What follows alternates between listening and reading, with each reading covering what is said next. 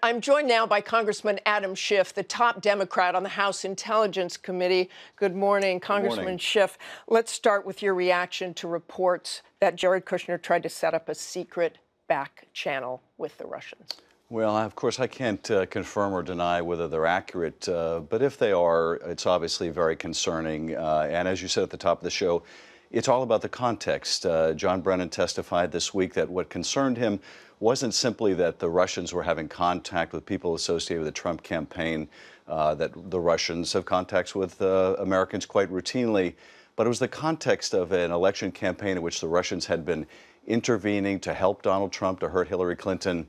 And of course, if these reports are accurate, right after that campaign, after that intervention, to have the president's son-in-law, a key player within the Trump organization, trying to establish a back channel with the Russians through a Russian diplomatic facility, you have to ask, well, who are they hiding the conversations from?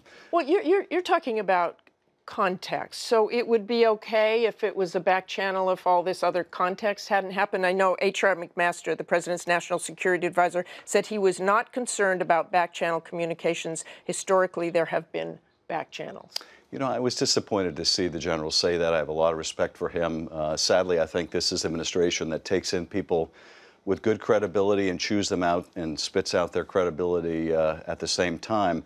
Yes, that's true in the abstract, what General McMaster said. You're saying he's lost his credibility? No, but I think that anyone within the Trump orbit is at risk of being used. And what the general said here, that may be true in the context where you're trying to arrange secret talks with the Taliban to negotiate a peaceful resolution, or you're trying to achieve the release of hostages.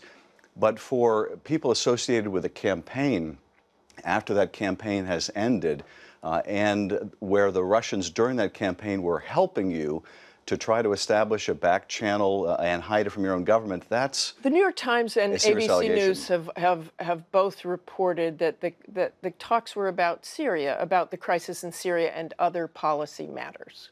Well, that I don't think necessarily mitigates this because, of course, the Russians have their own object in Syria, very different than ours. They want to prop up Bashar al-Assad.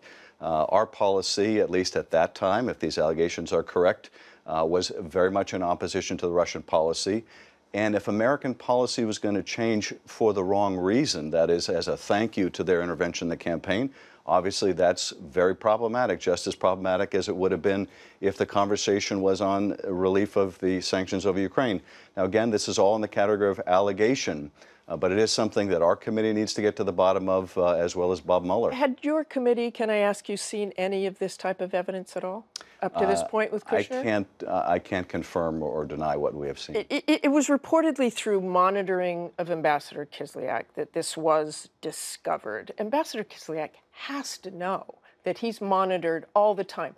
So could this be a ruse on the part of the Russians? Can you see any explanation why they would try to put this information out or get this information out or talk to each other thinking we'll think Kushner's involved, but he isn't? You know, again, I don't want to comment too much beyond what is alleged here. You know, certainly in dealings with the Russians, they're very sophisticated. You always have to take into consideration that the Russians may be doing things that are designed to throw you off the track or provoke discord. They're very sophisticated, so I don't think you can rule anything out. Can you see a reason? It's confusing to me why they would do this. It was back in December. Jared Kushner was not in government yet, didn't even have a security clearance. Well, you know, it's hard to understand if these allegations are correct, why this would be some kind of a Russian ruse.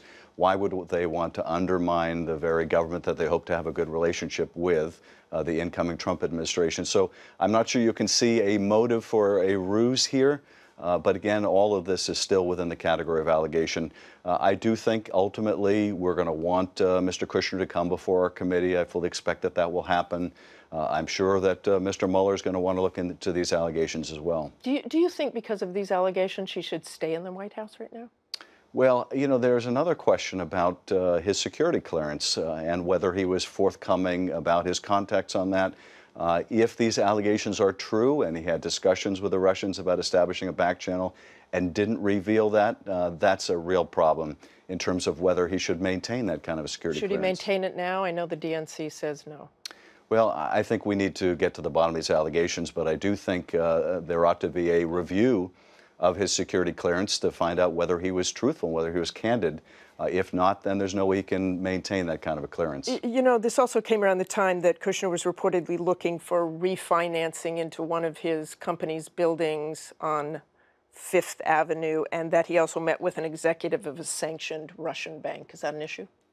Well, it is an issue, and of course, one of the things that the Russians do, and this is also in the category of allegation at this point, is they financially entangle people. And they like to do business with business people because they think they can exert economic influence over them in a way that will shape policy. So if that was what happened here or what was going on here, yes, it would be of deep concern, and that's something we need to get to the bottom of. There have been an extraordinary number of leaks since President Trump became president. Is that a reason that Jared Kushner, if the allegations are true, might have gone around and tried to back channel so it wouldn't leak? I don't think that would be a motivation here. To me, that would require a certain roundabout thinking that doesn't make sense, doesn't resonate with me. But you're right. I think leaks are an issue. They're an issue for every administration. They certainly are an issue for this one. If this material is accurate, these allegations are accurate, it represents another serious leak, and that's a problem. There have really been a couple categories of leaks, one that have potentially disclosed sources and methods. Those are the most troubling because it could dry up very important information for the U.S. government. The other is in the category of exposing malfeasance, and sometimes they overlap. But yes, we need to do everything we can to make sure that we're protecting our sources and methods. And let's move to the investigation in the House. What is the mandate of your committee's investigation? If it's a fact-finding mission, what kind of action is possible? How do you prove intent? Could ignorance of the law clear somebody? Well, ignorance of the law is an issue Bob Mueller will have to address because he's going to look into whether charges should be brought, and if so, against whom. Our responsibility is really very different. Our responsibility is to try to figure out what happened. What did the Russians do? How did they do it? Did they use U.S. persons in this? What was the U.S. government response? And ultimately, our most important responsibility is to tell the public what we learned, tell the public what steps we're recommending be taken to prevent this from happening again. In that respect, what the intent was, we'll want to report to the American people. But it doesn't, disqualify our concerns about it. It will have its greatest impact on whether a case is prosecutable. But our job really is one of informing the public and taking steps to protect the country. The Washington Post report said the Gang of Eight was recently notified of a change in tempo and focus in the FBI investigation. If the pace of that investigation is increasing, does your committee need to take a step back? Well, that's a very important question, and I think the answer is no. We have two very different responsibilities.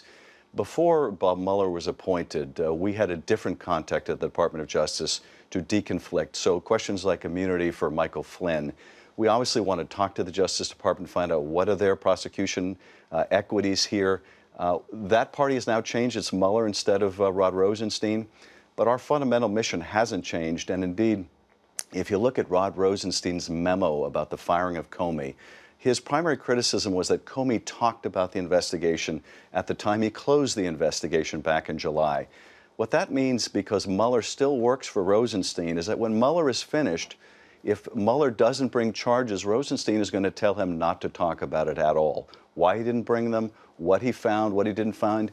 If he brings charges against some but not others, he's not going to be able to talk about why he made those decisions. That's going to be our responsibility to inform the public, and so that work really has to go on, and it needs to go on in parallel. We need to deconflict where possible, but that work has to go on. And just one final question. Does Congressman Devin Nunes still have a say on whether the committee issues subpoenas, even though he stepped down as the chair of that particular probe? He does. I don't think that he should, given that he has stepped aside or recused himself. What I have been urging is that we have a committee vote. That's a procedure that's provided for in our rules, or that the committee delegate to Mr. Conaway with advice and consultation with myself. That's similar to what the Senate has done, and that's what I recommend we do here. Okay, thanks very much for joining us this morning, Congressman. Thank you.